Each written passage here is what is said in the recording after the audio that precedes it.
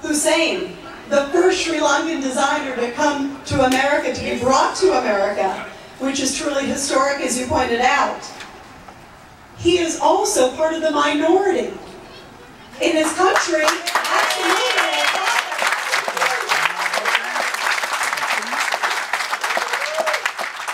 As many of you know, and so many of you love this country as much as I do, but the population is 93% Buddhist, 7% Muslim, and others. He is Muslim. Think about what an incredible message that is.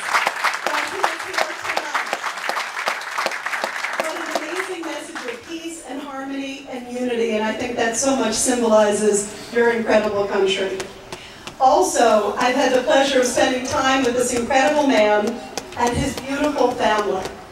And I can just tell you, not only is he a really gifted designer, he is the best designer in Sri Lanka. So you are seeing the best of the best.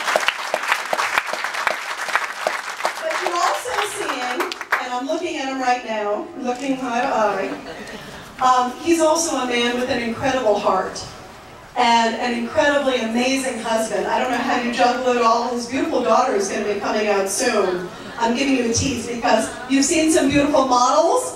Wait till you see his gorgeous daughter showcasing one of his designs.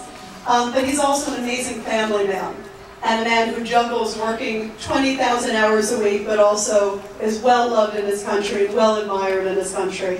And obviously also, in addition to his beautiful designs, as you guys have seen tonight, which I think are so beautiful for Asia, there's so many gorgeous designs that I could wear here on the street of New York. Don't you think they're stunning? How beautiful.